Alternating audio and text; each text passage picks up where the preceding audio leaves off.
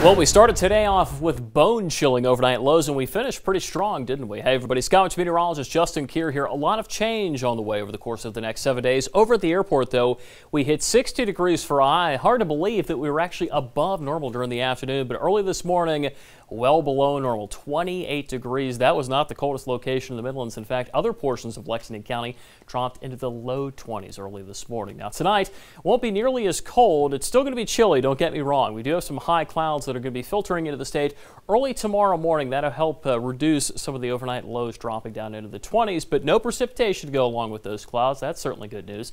And temperature is already cooling off from that high of 60 degrees in many locations, which saw highs in the 50s. Now, one of the coolest spots down in Manning, currently at 39 degrees, but generally speaking, our temperatures will be dropping into the mid to upper 30s tonight. And compared to 24 hours ago, some locations 10 to 14 degrees warmer than this same time last night. Our wind speeds coming out of the southwest, bringing with it some slightly warmer air. That certainly helps tonight.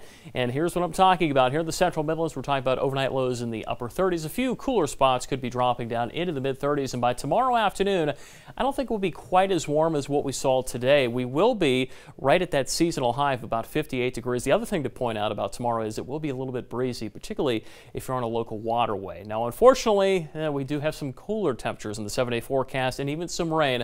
We'll talk about that coming up later in the show.